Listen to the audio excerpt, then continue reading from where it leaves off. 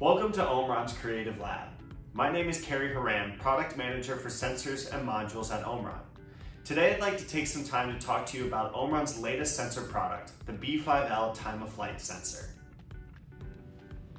The Time-of-Flight Sensor operates using an LED array to detect the presence of stationary or moving objects within its field of view. The sensor projects LEDs outward and measures the time it takes for the signal to return to the sensor itself to gauge the presence and location of objects. The sensor can capture data and turn it into 2D or 3D images using a dot matrix array. The B5L sensor captures this data at a rate of 20 frames per second, ensuring the sensor to accurately track the movement of objects in a 3D space in real time. The sensor's superior design allows it to work over a long period of time, up to 5 years of continuous operation, and uses compensated signals to minimize the processing power on the end user's machine.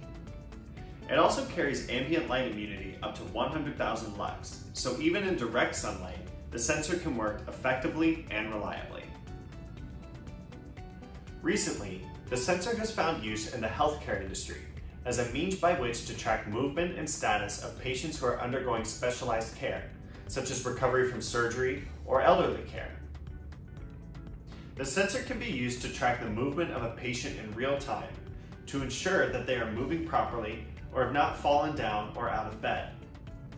Because the sensor is capturing data via LEDs rather than imaging technology, there is no way to identify persons using this sensor, so your product can utilize this technology while still keeping privacy in mind.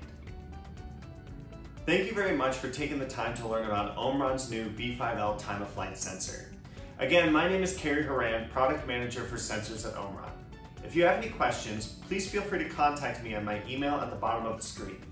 And to learn more about this and other Omron products, please visit our website at components.omron.com.